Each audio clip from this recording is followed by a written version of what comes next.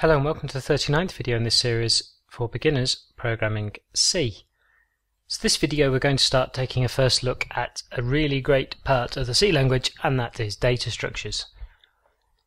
You've got a little program here that I've set up, and you can understand hopefully straight away what it does. I've declared speed, people and a name. I've set name to focus, speed to 10, people to 5. It's a car, printing the car to the screen, and it prints the name, speed and the people, just as so in the terminal here, All well and good. Let's say that you had a program where the user could enter up to 10 cars and you want to store these 10 cars. So you would have some kind of, inside the main function here, some kind of while loop, and then would you be using the fgets to get in the input from the user asking for the name, speed and number of people. And you would want to store these. Well, the first way maybe that comes to mind to do this with what we've learned so far in the series is say, okay, if I've got 10 cars, I need speed 1, speed 1, speed 1, and then for the next car 2, and right up to 9, so that because we've got obviously the without a number here. And we're already maintaining there 30 variables for our cars, and then if the user says I want to print car 5 to the screen, then you'll need to do an if else, and then say if they've said 5, then we need to grab the variable speed for, people for, name for, etc, etc. And you can imagine that it quickly becomes unmanageable with lots of variables floating about. So you might think, well, okay, there's a better way of doing this actually, and a better way of doing this is simply to say we have our speed, we'll make an array of 10, we'll do the same for people and the same for name. And then we can simply index the array to get the value, and when they enter the fifth car, we store at index 4 and so on, because it's 0 indexed. Very good. And then when we come to print, then we will just change this and print in our example with index 4, etc. No problem at all. But say then we wanted to add another feature into our car, so we wanted to add seats or something like this, then we would have to change our print car definition. So we would end up adding int seats, and then everywhere inside our program where we had called print car, we would also need to add seats with the array index on as well, like this, in every single place we'd called the print function. So you can imagine if we were printing a car at, say, 50 different locations in our program, then it starts to become a maintenance issue every time you want to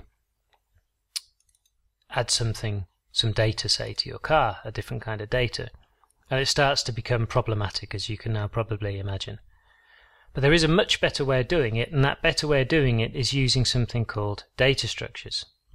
So I'm going to delete this off, delete this out of print car, and delete this, and delete this. So now what we're going to do is use structures to hold our car object. And the way we do it is we type struct, and then we give the structure a name, and I've called it s_car for structure.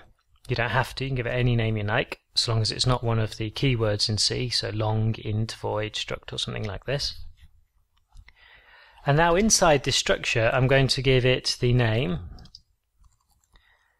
and then a semicolon, and then I'm going to say it has its people as an int, and it has its speed as an int. And now to declare a car, all we need to do down inside main is say struct and s_car, and we'll call it car1, and equals, and now we can set the values of the car in this way. So we can say that it's a focus, that it has 5 people, and speed 10. And now we come to print the car, exactly as with normal variables. We have our type, which is of struct s_car, and then the name, which we'll just call our car. And then we need to access the information inside the structure of our car. And the way we do that is very simple. We use something called the dot operator. So we will say our car dot, and then we'll simply say name. And then our car dot people, and our car, car dot and speed. And that's all we need to do to have exactly the same as we had before, but with already a lot less code typed, and in a minute when I show you, far more convenient code. So I'll just compile this and check that it compiles, because when you start doing things like this, the chances of making errors are great. And I've not put inside print car the actual car1 structure. So I'll put that here and save and go back and compile and now run. And here you can see we're now printing our car to the screen. So to add a second car now becomes actually very, very simple compared with what we were talking about before.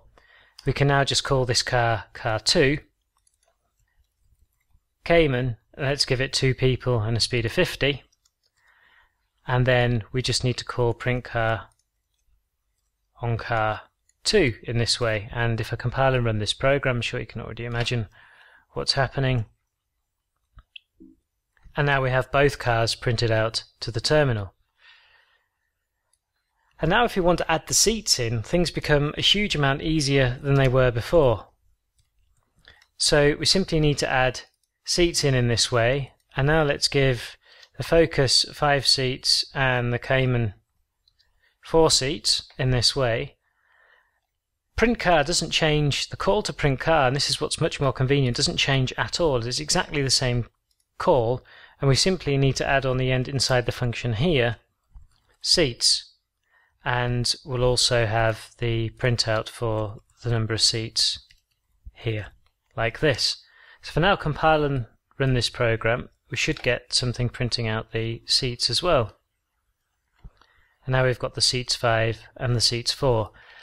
And this should give you already an indicator of how much better it is to work with data structures, because as I said, if we'd had this print car statement dotted all around the program in 50 different places, we'd have had to change it if we weren't using a data structure. As it is, we didn't have to do anything with the code here. We just changed the print car function itself. So that's it for this video. That's the first introduction to data structures. In the next video, we'll carry on looking in a bit more detail. So thanks very much for watching. Comments, questions, criticisms welcome as always on YouTube.